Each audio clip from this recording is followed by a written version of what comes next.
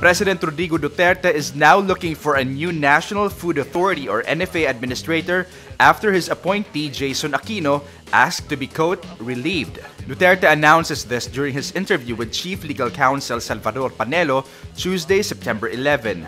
Jason Aquino has requested that he be relieved already. Relieved He from? said that he's tired and he cannot cope up with the laro dyan sa inside, which is always ordinary happening in government because we cannot be in agreement all the time.